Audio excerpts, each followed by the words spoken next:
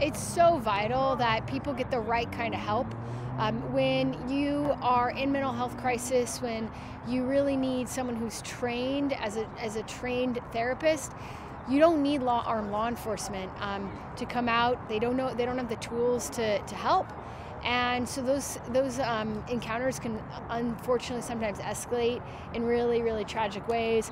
But even more likely, people end up booked in jail without getting any of the help that they need, and then just cycle through our system and come out worse on the other side. So it's just so important that when someone is in crisis, when someone's dealing with a substance abuse disorder, they're dealing with a mental health or behavioral health issue, that we call the right people, because you always want to make sure the right people respond with the right training, not people who are trained to deal with violent criminals, but actually people who are trained to support and help our community members who are suffering.